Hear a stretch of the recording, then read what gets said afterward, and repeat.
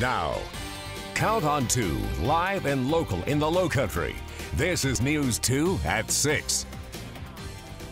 Illegally selling palmetto roses leads to a teenager being arrested. Tonight, we hear from those who say a program designed to teach children about entrepreneurship needs to be tossed. And Independence Day of the Lowcountry, we will tell you about several events happening in the Lowcountry and where you can see the sky light up.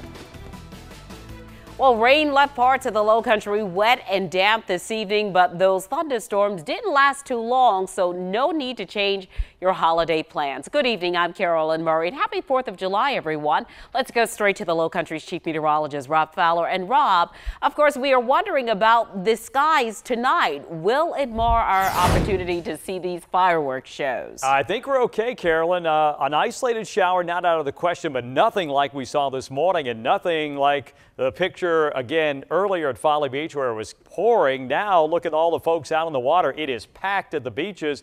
A lot of folks were kind of cooped up in the house earlier, and then once the sun came out, they headed out to play. And certainly a lot of folks playing in the harbor right now in the boats, as you can see. Just a few passing clouds, but plenty of sunshine. Warm temperatures made it up to upper 80s for today, 89 degrees to be exact. It's 87 now, but it feels like 93. So as you head out to your celebration, make sure you drink lots of water still. This can zap your energy pretty quickly. And the question of the night now is, what about the fireworks display? I think we're going partly cloudy, going from 84 by 7 o'clock to 80 by 9 o'clock and upper 70s later on. There is a slight chance of rain, and the reason for that is we have just these little isolated showers. But if you look at the whole News 2 viewing area, I would say 99% of us are not seeing rain and most likely will not see rain. But again, don't be surprised to get caught under a brief shower here or there. Carolyn, overall looking pretty good for the rest of the night.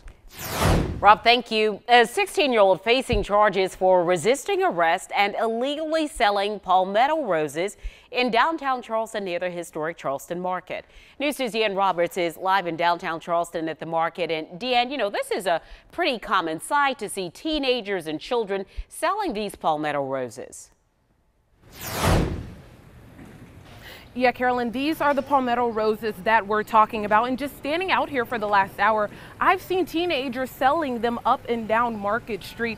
But take a look at this sign right over here. It is illegal to sell these roses if you are on foot without a permit. But the recent arrest is causing a lot of controversy. And the people I spoke to today say these rules need to change. That's a palmetto bouquet. Adrian Wilson is the president and CEO of the Palmetto Rose Company. You ready? It's $5. Hand weaving and selling palmetto roses in sweetgrass baskets for over 10 years in the downtown market. Wilson surprised hearing the news of a 16-year-old being arrested for illegally selling palmetto roses. If they were to focus more so on the resources for the young people and allowing them to do it in a regulated way, I think it would be awesome. According to police, while patrolling the city market Monday, an officer approached a teenager after seeing him illegally selling palmetto roses. Police say the teenager attempted to run away, and that's when the officer tried to detain him. But the police report says the teen fought the officer. They fell to the ground. Witnesses helped pull the teen off the officer, and he was finally handcuffed. State Representative Wendell Gilliard met with the teenager and his mother Tuesday, and he says there's a bigger issue here. Here we are in a $9 billion tourist district, $9 billion. And we have young people that don't have jobs. In order to legally sell palmetto roses, you have to be a part of the Palmetto Artesian Program, an educational program teaching 9 to 16-year-olds business and entrepreneurial skills. Created by City Council in 2007 after concerns of teens' behavior while selling the roses. Gilliard, who was a City Council member at that time, says the program needs to be tossed. I think those signs need to come down.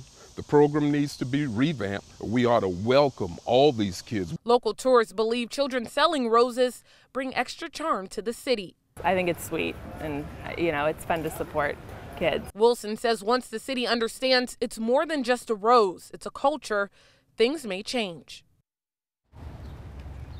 Carolyn, I told you about that program children have to be enrolled in order to sell the roses legally. That's the Charleston's Youth Palmetto Art and Business Program, which is free. For that permit, they have to have proof of completion of that program, as well as proof of their age and a signed consent form by their parents. Local officials plan to protest these rules and regulations, as well as the entire situation this weekend, Saturday at City Hall. I'll have all the details for you on CountOn2.com. Reporting live from downtown Charleston tonight, Deanne Roberts, Count on 2. Deanne, thank you. A shooting in Latson leaves a woman injured, and Charleston County Sheriff's deputies investigating. Deputies say this morning they went to a house on Farmwood Street after hearing reports of a shooting. They found a woman lying in bed. She'd been shot in the head. She was taken to the hospital and is in critical condition. If you have information about the shooting, please call Crime Stoppers. That number is 843-554-1111. Dorchester County Sheriff's deputies hope you can help them find the woman you see on your screen right now. Her name is Jamie Lee McAllister. Last night, Sheriff's deputies went to the Greenhurst neighborhood in Somerville after reports of a suspicious person. Sheriff's deputies arrested McAllister, but she escaped custody. She now has several warrants, including escape and public disorderly conduct. Call authorities if you know anything about her whereabouts. Well, the city of North Charleston is hosting its 4th of July celebration this evening. This year's events feature great musical guests, food trucks, and a spectacular fireworks show. News 2's Natalie Price is live at Riverfront Park with the very latest on the show. And Natalie, we heard some music just a little while ago. We know that there are jump castles. Give us an idea of some of what you're seeing there. Hey, Carolyn, yeah, there is so much going on. Like you said, music, you can still hear that blaring behind me. That is DJ Natty Heavy, I believe. And there are, of course, plenty of things for everyone to do, kids, adults, food trucks, just about everything you can think of. Now, this all kicked off just about 3 hours ago. And, you know, like I said, there's just about everything that you could possibly want out here to celebrate our independence. This is a free event that is, of course, open to the public. If you are coming down, though, make sure you bring your own chairs. Seating is not provided here. Parking, though, is free, and a shuttle is running depending on how far away you have to park. You're going to enter the park at Everglades Avenue, and any bags you have will be searched. You cannot bring your own fireworks or sparklers. And some of the events going on tonight, performances by DJ Natty Heavy, the Jump Castle Riot, and Pop Rocks. Got a big family. My wife's got 10 brothers and sisters, so we all come out and we all get together and have a great 4th of July. Me, I'm a bicentennial baby, so I was born in '76, so that means our independence. It means we're free to do this right here. Because we got people that are overseas right now that can't be with us or is no longer with us. Now, there are about 20 different food trucks and vendors that I saw around here, so obviously I need to go try all of them. But before I do that, I will mention the fireworks show tonight. That kicks off at about 9:15, so that is something that you don't want to miss. Reporting in North Charleston, Natalie Price, Count on 2. Natalie, thank you. A lot of people on the roads this 4th of July compared to last year. According to AAA, this will be a record-setting year for holiday travel. Count on 2's Rebecca Collette explains the peak travel times and what South Carolina Highway Patrol troopers want you to do if you see someone who's driving drunk. With some 661,000 South Carolinians traveling 50 miles or more away from home this 4th, the best advice to drivers: avoid driving during peak commuter hours on Thursday and Friday. The Highway Patrol's Lance Corporal Matt Southern warns Lowcountry drivers to be extra cautious with an influx of visitors to our beaches. We may have folks that are unfamiliar with the area they're coming in. Make sure that you're given safe following distances. Make sure you're driving the posted speed limit. In 2017, the Highway Patrol responded to more wrecks than the previous 16 years. 8 people died and 71 were injured last year. Trooper Southern hopes more people will buckle up. The fatalities that we've seen, nearly half of those folks are not buckled up. Roughly a third of deadly wrecks involved a drunk driver, most often at night. It's 3 out of 4 DUI crashes are occurring at night. So there is still that chance, that possibility that a DUI crash can occur during the daylight hours. If you see someone who appears impaired, the easiest thing to do, dial star HP from your cell phone. The dispatcher will want a description of the car and a location and direction they're traveling. As for a traffic forecast, it's likely we'll see the largest volume of people on the roadway Sunday afternoon as people return home to prepare for work on Monday. Expect delays up to 1.5 times longer than a normal drive. Rebecca Collette, Count on 2.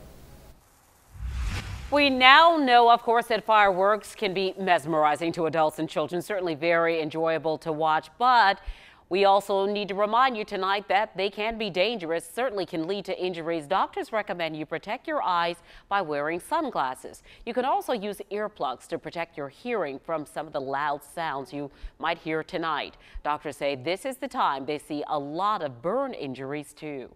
Unfortunately, see blindness from eye injuries, hearing loss, limb loss. You know, children can lose, or adults can lose arms, legs, parts of their body. Obviously trauma to pets. Pets can go running and get lost as well in the midst of fireworks. So we recommend that it be left to adults. Doctors say you can dispose of fireworks by soaking them in water before you actually throw them away. Here in Mount Pleasant tonight, the sky will light up over the Charleston Harbor. The staff at Patriots Point working around the clock to prepare for tonight's fireworks show aboard the USS Yorktown. 2,000 pounds of fireworks will fill the sky, and visitors will experience great food and lots of wonderful live music. One thing we ask people to bring is to pack their patience, and you know, there's a lot of people who are all out here to have fun. Just be patient and thank the police officers that are working on their 4th of July to make sure everything runs smoothly, and just come out here and have a good time. You can sit in the grassy area at no cost if you want to enjoy the fireworks show, but parking around Patriots Point is $10. You can bring tents and coolers as long as they are set up by 8 o'clock tonight. The firework display starts at about 9:30, and a quick reminder, you can't watch from the Ravenel Bridge walkway. That area will close at 8 o'clock tonight. This is also the night that a lot of animals run away from home because they are frightened by the sound of the fireworks. The Charleston Animal Society says they expect to see an increase in animals over the next few days. Right now, the facility is already overcrowded. The building can only house 250 animals. Right now, we are told they have 700. Overcrowding can, of course, be harmful to pets. The longer they wait, the more likely they are to get sick. So they'll get a cold just because they wait, just like you would if you were under a lot of stress for a long time. So that can happen, and that's the kind of thing we see a lot this time of year. The shelter is offering a free waived adoption campaign through Sunday. And we have a few 4th of July celebrations to remind you of. First, Fabulous 4th in the Creek, in Goose Creek. That starts tonight at 6:30. Visitors will enjoy live music. There will be food vendors and a fireworks show finale. It takes place at the Goose Creek Municipal Center.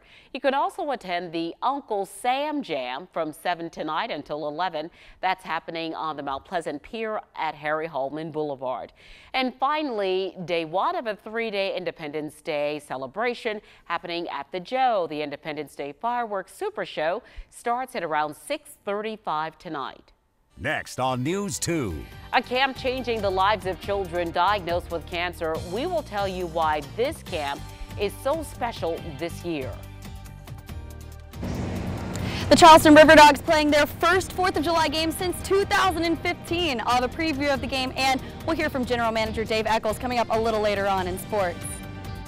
All right, time for our fishing forecast as we're heading back to the waters again for tomorrow with a low tide at 7:32, high at 1:37 in the afternoon. Winds out of the east at around 10 knots or so. Tomorrow's rain chance at 40%, a little lower than it was, especially the first half of the day today. If you're heading to the beach, most likely a better beach start tomorrow, 81 degrees by 9 a.m. Still a few scattered showers and thunderstorms after lunchtime with the UV index 10, very high.